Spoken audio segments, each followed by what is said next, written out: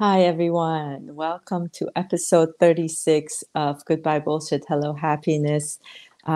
Just so you know, we are recording this and I'm going to play it back for you guys later.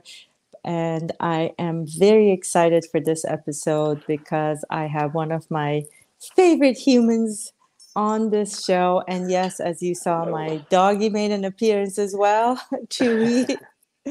So Samir is one of my favorite people. He was a client of mine and now a friend, and is just a very impressive young man. And I asked him to be on this show because I think not I think, I know he has a great message to share with everyone, and especially for young people, young men, young boys. I think our world, especially with all the separations, not just with race and everything, but just gender as well, there's a big separation. I work with a lot of my clients with this because throughout the years, generations, um, men and women have been viewed a certain way and certain way of being, and we've carried that forward. And what I love about this young man is that he is breaking all those stigmas. And just to let you know what I'm talking about, first of all, he is a U.S. Navy sailor, and he walked into one of my meetings that we had, and there were about five, six females, and here walks Samir, and ready and open to share with everybody. And just came, and these are people that he met for the first time, hugged them. I love you. He is just so open, and he has a great message that he wants to share with people, with everyone, and he wants to spread that love. And I'm just so excited and happy to have him. Samir, welcome. And Thank please you. tell us, what bullshit did you say goodbye to become this and break down the stigmas and live the life that you are now? Well, first off, thank you for that incredible introduction. Sorry. That really makes me happy. It definitely.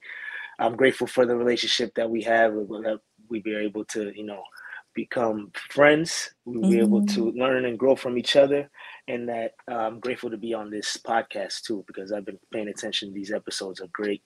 So thank you for that opportunity. But to answer your question, what I had to do to let the bullshit go away is most importantly in the most broad way is just to get out of my own way Mhm. because oftentimes you know the saying you're your best friend and your best enemy. Sometimes the enemy wins that battle and you have to kind of take a step back and take inventory and be introspective and look at why the enemy's winning. So once I kind of got out of my own way in many ways, I started to rebuild that relationship I had with myself, and it was a better relationship with myself. Kept reinforcing positive ideas. I deserve better. I am better. Um, the world deserves me at my best. So just repeating those things is kind of like, I was just rewiring my brain to believe those things, and it happened, and the end result made me be in a better place.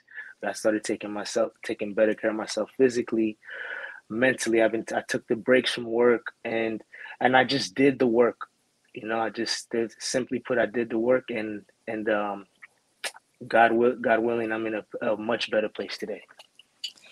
Um, Beautifully said. And I'm gonna interject though, is that you did the work, and that's where you finished. You did the work. You were willing to sit with it, because the word saying I am deserving, or the world deserves my best, if you don't really start believing it inside, and if they're just words you're saying, it Mm-hmm. doesn't, it still doesn't work. It still doesn't mesh Mm-hmm. together. And I think for you and everyone else out there, you did the work Right. to actually, when you're saying those words, you're believing it or feeling it in your heart and in your body. And that's the, because a lot of times there are all these affirmations out there, they're positive reinforcements that people want to keep saying those things. And I know I've had clients that, you know, oh, I listen to this, I keep saying it, but it's not working, things are not shifting. Right. And you said, again, going back to what you said at the beginning too, you got out of your way. And to me, and I like for you to explain that, to me that meant you actually made and are making peace with yourself and letting go of those parts that no longer are in alignment with you and who you want to be. Exactly. Yes. Yes. I completely agree. And yeah, to kind of reiterate that, getting out of your own way, there's oftentimes it's not, a lot of times it's not even conscious. Like we Mhm. build these subconscious barriers for ourselves, right? And they may stem from childhood. They may stem from a traumatic experience that you're trying to suppress.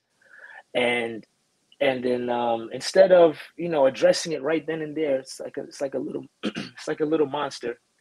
While the monster is little, and just saying, hey, what's wrong here, and addressing it right then and there and fixing it, it grows over years. It compounds. It gets Mhm. bigger and it gets bigger and it gets bigger. And then it becomes heavy and it becomes scary, and you don't recognize who you are anymore. And then you have to really go deep. You got to Mhm. go deep and find why am I in my own way. And then once you find it, it's scary because the monster became bigger. But at the same time, and this is what you've taught me, you have to embrace it. You have to embrace it, and you have to allow it to soften and to be come to at ease. And then little by little, it won't happen right away, but little by little, you're starting to coexist with that so-called monster, and then it's not a monster anymore. You guys have an understanding, and I feel like from that point now you're back into the driver's seat of your life. At that point, you want to do this, you'll do it. You want to do that, you'll do it, and you'll just you'll raise your frequency, you'll raise your vibration, and everything that you wanted in your life will become attracted to you. It'll happen miraculously, and that's how I feel about getting out of your own way. Beautifully said. I like that analogy that it's a little monster at the beginning, and over the years, it truly becomes, and you don't recognize yourself, your true Right. self anyway, because you have let that part of you be in the driver's seat. Mm-hmm. And again, I love that. Yes, when you sort of accept that part and embrace it and bring it in, and you take charge and sort of like make peace with this part, it does. And again, key point that you brought up too, it takes time. People think it's Yeah. like overnight. I get so many people call me like it's an emergency, like I need to come, it's a new client too. It's not like Yeah. I need to come right away. Can you see me like tomorrow? And in my head, I'm like, you do know these things don't take like over. It's not a pill that I'm going to give you and it's like, boom, it's all gone. It takes Right. time. And Yes. that's the key that you also said. And what I took from all of that as well, it's acceptance and it's also forgiveness.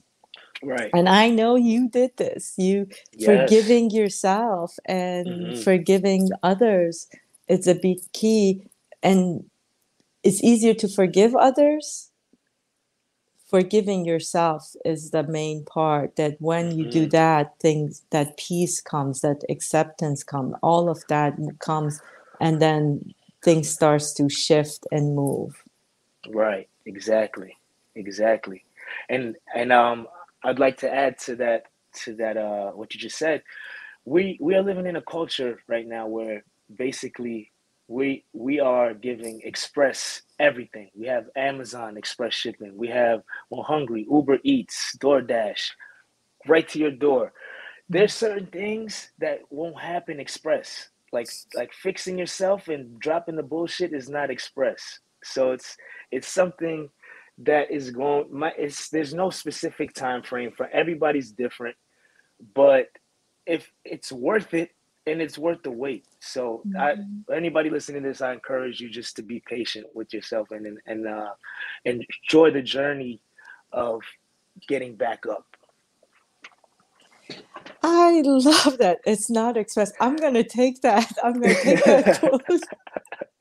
I'm going to use it. Yes. It's not expressed. It's not fast. We take pride in being slow Yes. and Slow and delivering steady it wins the slow, race. slow and steady. Exactly.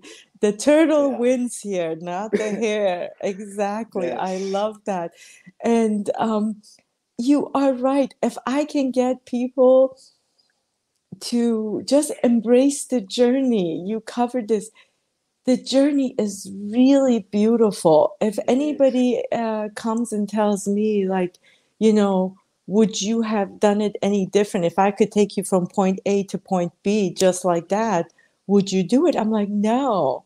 Just that journey. Just yesterday, was it yesterday? No, Friday. I had a client in the morning, my first session, and as I was working with her, she was having this like physical release as well, and her body started vibrating and shaking, and I was just having such a great time. And when she left, she was like, "Oh, that was just so awesome." And we were talking. I said, "You know, I envy you at this moment." She's like, "Why?" I said, "You know, I used to have those shifts that my body would just vibrate and I couldn't, uncontrollable. And I Mhm. miss that. And Mhm. that's it. It's the journey. Every part of that journey was just so delicious. That healing, that whole process. Yeah. I learned so much. So, Right. I appreciate that you said that. How do you feel like, if I tell you, hey, Samir, if I could do it like this, are you gonna want it like this, or did you want the journey the way it was? Yeah, I mean, I just feel like the concept of working for something and then getting the end result is just more fulfilling, you know? And Mm-hmm. then that goes with everything. This could be your healing journey. This could be working out, like Mm-hmm. for your fitness journey, you know? You got a lot of people want instant results and it just does not work that way. So you might as well have fun with the process. Pick what working out style you like the best, perfect the craft. You don't have to be a master, but have fun with it. There's several options and paths and roads to take you to the end result. So some you got to stop and smell the roses sometimes along the way, and be present in those moments, and have, most importantly, when you have fun with something, it just makes the experience that much better. You could shift the pressure and the stress of attaining that end result into fun and play, and you probably will get more results with the fun and the play. Yes, I like that as well. I want to get a little bit into how I introduced you in the text portion of this. We said you are, first of all, again, he's a Navy sailor, loves basketball. He is really into working out and being fit and fitness. I don't know if your account is public, your Instagram, but follow him and you'll see him working out. But the other 2 points was that the conscious universal advocate, and that you want to spread love, the message of love. So tell us a little bit more about that. What All you right. intend, what you mean by that. So the way I see things now, I'm 27 years old. So I've had a lot of time to think, and by conscious universal advocate, I truly believe all of us are intertwined. We're one big family, Yes. and the everybody's path to, I don't like labels, consciousness, right? I don't want to use a label. I don't want to describe or put any barriers on what that means, but it's reaching a certain level of awareness when you realize that we're all connected and we could help each other raise up. So collective consciousness, right? Mm-hmm. um, just doing your part, just trying to maintain a high frequency, and and creating a chain effect for others, because the world is in desperation of love right now. Mm-hmm. There's a lot of suffering. There's a lot of deliberate division. There's a lot of low vibrational states like fear, um, anger, resentment, guilt, shame, jealousy. Those are all on the lower spectrum. So if we do our part to all try to our best to raise those up, and replace those words with love, or compassion, or empathy, or just joy. When you consistently are in those states, it's kind of like, as crazy as it sounds, people around you are going to become like that too. So I just feel like if we all are aware of this, and it's very true. I don't know if you guys noticed, but there's a lot more rates of depression. There's a lot more rates of Mm-hmm. suicide. There's a lot more rates of drug overdoses now Mm-hmm. more than ever. And I just feel like you catch yourself thinking like, all right, what's my part in this? How could I help? And if something's just as simple as just being happy and bringing joy into a room could change somebody's day, and then they could try to learn about more about their journey, and they do the same, and then it just becomes a domino effect and a domino effect, and then the next thing you know it, there's a big group of people wishing and praying and putting love into the world, and we could probably turn this thing around. So that's what I mean about that. I cannot even add anything else. That was just perfect. Yeah. Exactly. I love the fact that you are willing, because I've seen this, you've done it, that you walk into a room and your willingness and your openness to just talk to anybody and Mm-hmm. listen and be there for them. And again, nobody understands the power of a hug, just Right. that genuine hug. Right. And the fact that staying present for someone else, you don't need to be part of their story, just your presence and willingness to be open and listen, that by itself is powerful. And if you, one of the things I tell my clients, that when they walk in, expect the change in your family and the people around you, because as you're changing, as you're shifting, like you said, your vibration goes higher, Right. you take the people around you higher. That's And right. I think people I get this a lot, that shouldn't I be connected to the suffering out there? And my answer is always no, not Mm-hmm. like that. The way you already know what's happening out there, there isn't a, nothing is hidden. You know the Mm-hmm. suffering that's out there. The way to help that suffering now is by us, as you said, shifting your vibration, getting into that place of love, Right. compassion. And I think the everybody says like the opposite of love is hate. I think the opposite of love is fear, Yes. because I is agree. fear that brings out all those separations that you were talking about earlier, whether it's Mm-hmm. race, whether it's gender, geographic, all that stems from a place of fear. And I think you have done this within you, um, somehow, like release that fear that is allowing you to be open like this, to be able to walk into a room and share that joy, share that love. and not worry about like who's there, who's not there, what's the age of the people in there, what's their gender, what's their race. Hmm. You show up as you, open, without those fears, or as you've really, how about we say this, you've released many of those fears that has Yeah. allowed you to do this. Right. um Yeah, and I'd like to add too, because I'm this way, and then this is gonna tie into the stigma of men, um, not necessarily being open and expressive about their feelings. I still abide by the rules, and excuse my language, do no harm, take no shit. mhm, mhm, So I, as much as loving as I am, do not tolerate bullshit, and I do not tolerate certain things that do not align with my values. And I embrace my masculine and I embrace my emotions, and it's perfectly okay to be a man to do these things. You can handle your business, you could exercise, you could remain strong, you could be prepared for danger, you could be, mhm, practice martial arts, you could work out, you could play sports, and you could also go give somebody a hug because they need a hug.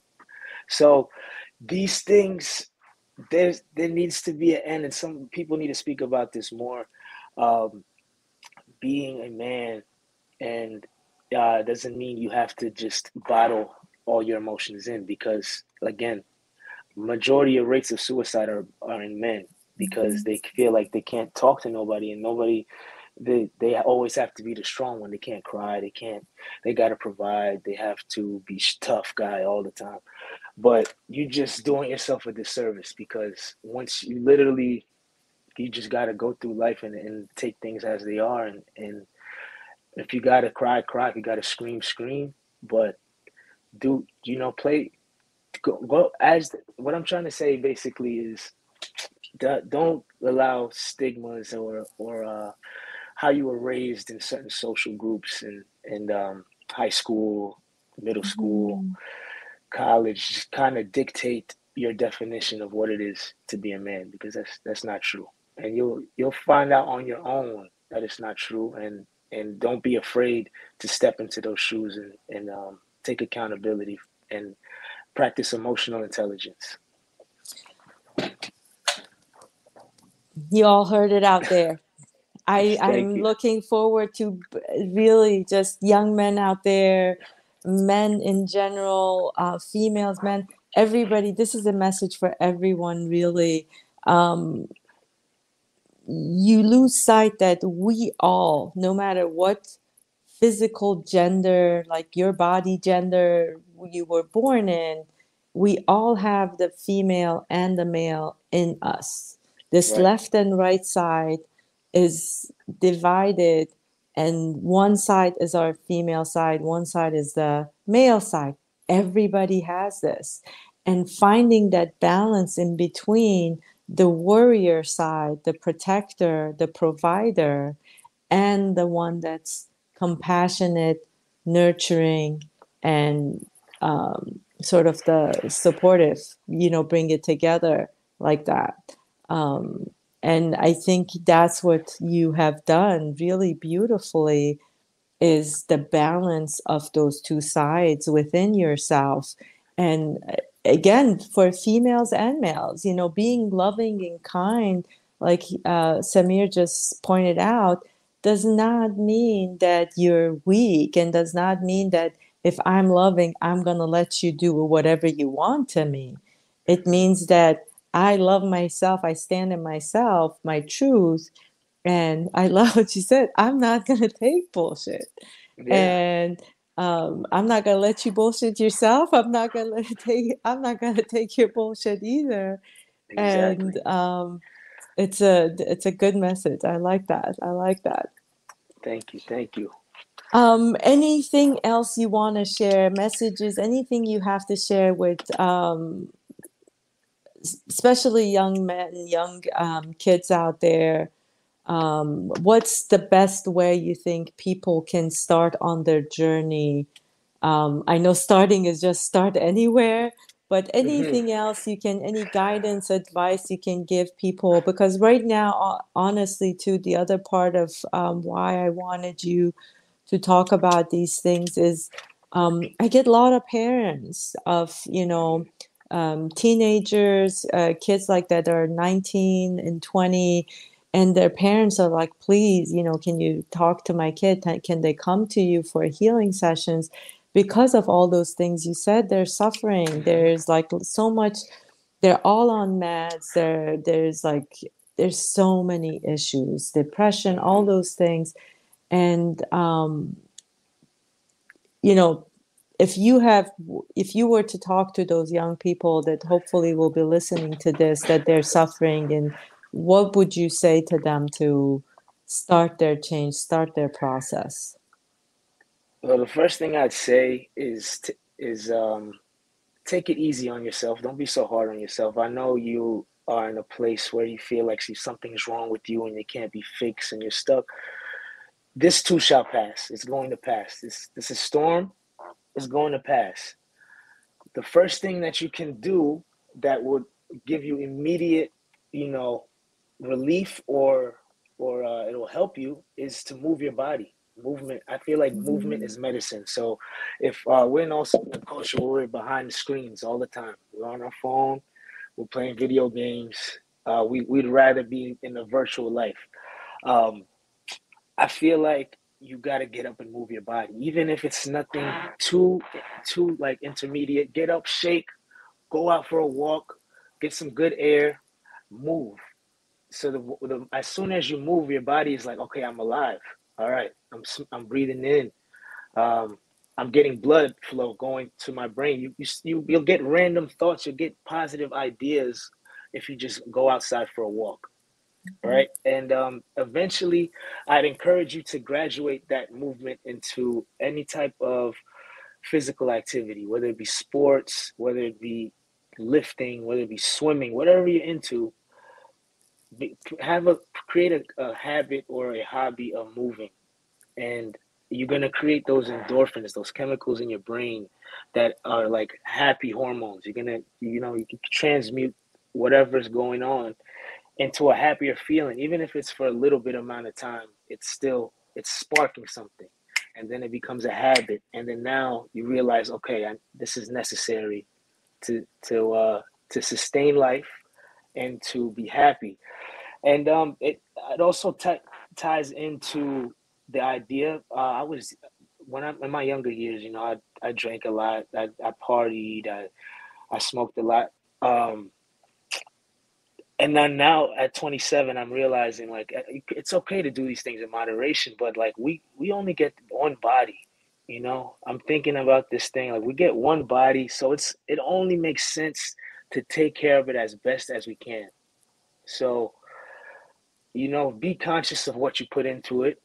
Be conscious of what you eat, what you drink. If you feel digested and bloated, fat, maybe fast.